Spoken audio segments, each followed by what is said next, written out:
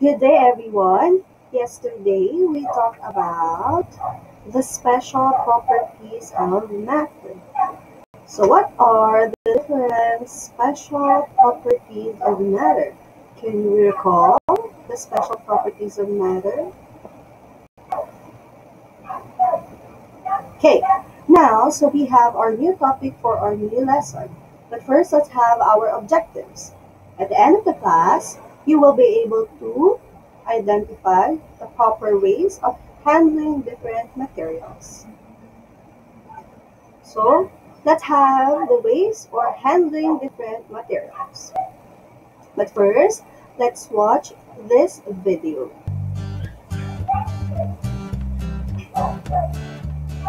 Kia ora, Sam here.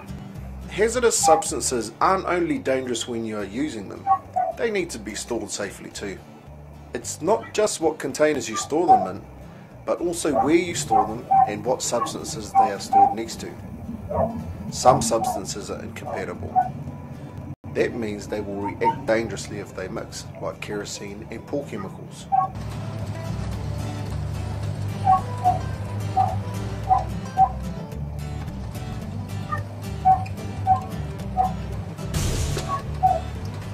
The mixing of incompatible substances can have disastrous consequences. You need to know what you are storing and what the hazardous substance should be kept away from.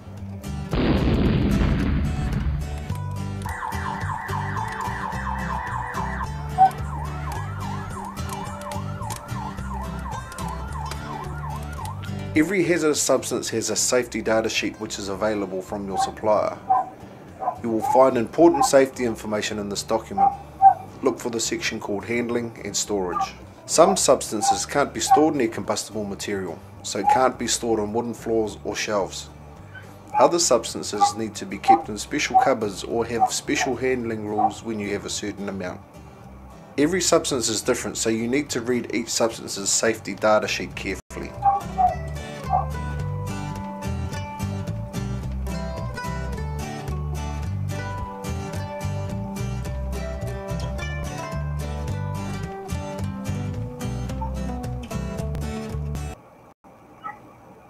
Okay, so now we're done with the video. So let's proceed to handling different types of materials, or most importantly, paano po natin i-handle yung mga materials na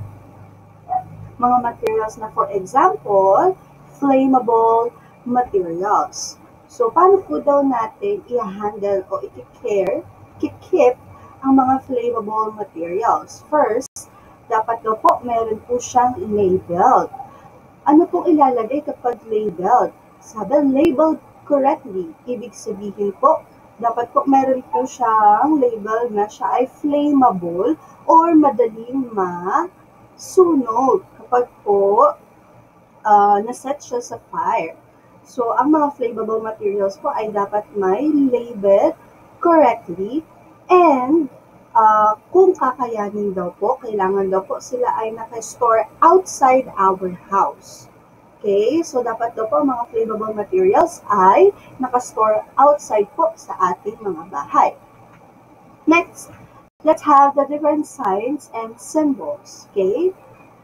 So, meron po tayong symbol for flammable materials. So, kapag po may nakita po kayong symbol na parang may fire, ibig sabihin po, ito po ay flammable. Okay? So, madali pong masunog. How about naman po, yung may parang scald or bungo? Ang ibig sabihin naman po dito ay toxic hazard. Ibig sabihin po, kapag po ito ay nakain or nainom ng mga tao, maaari po itong mag-cause ng death sa kanila. Next one is explosive materials. Okay, pag nakakita po kayo ng sign na parang may nag-e-explode, ibig sabihin po, ito po yung mga bagay na maaaring sumabog. How about corrosive materials? Kapag naman po sinabi natin corrosive materials, ito naman po yung mga materials na maaaring makaburn, makasugat sa atin kapag po ito ay na-touch ang ating body. So we have the different signs and symbols for dangerous materials. Next one is about expiration date.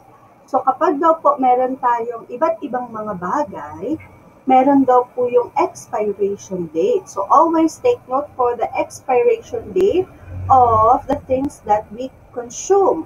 For example, food, mga bagay na panglinis. Ayan. So, meron pong mga expiration date even sa medicine. Next one, how about handling decaying materials? So kapag daw po may nagdi-decay na or nabubulok na mga materials, hindi lang daw po sila basta-basta dapat hinahawakan. Dahil ang bacteria from decaying materials ay madaling maipasa sa atin. So, we have to handle decaying materials properly and dapat po i-proper dispose din po sila. Okay, so we're done with the different handling different materials, kung paano daw po natin i-handle ang mga different materials sa ating bahay. Okay, so see you on our next lesson.